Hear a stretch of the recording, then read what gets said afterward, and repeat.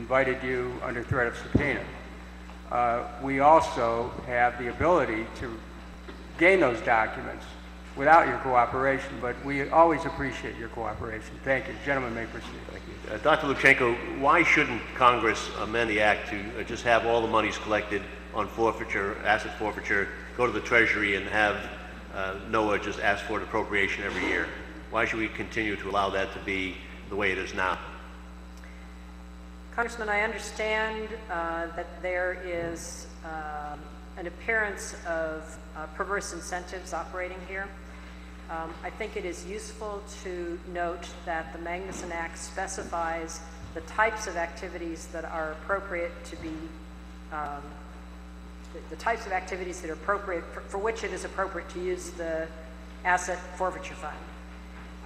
And I would note that those activities and the fact that the funds go to NOAA have a parallel to very similar situations in many other agencies and departments.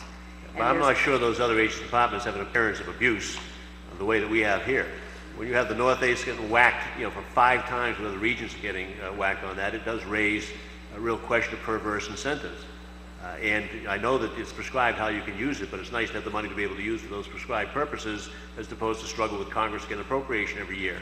So again, given the circumstances of the Inspector General reports and the history here of those fines being so far out of proportion to other areas of the country, why shouldn't we, at least the members that come from this region, say enough already, we're just going to let that money go to the Treasury and you have to go for an appropriation every year. We'll get rid of any appearance of impropriety.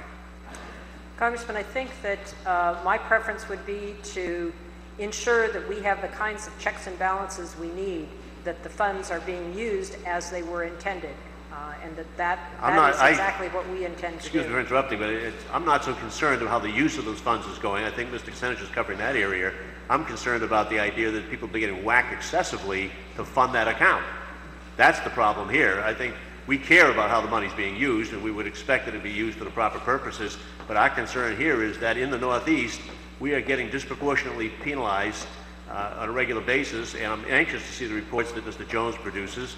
I would have liked to have seen him sooner in some report back on that, but this simply can't go on.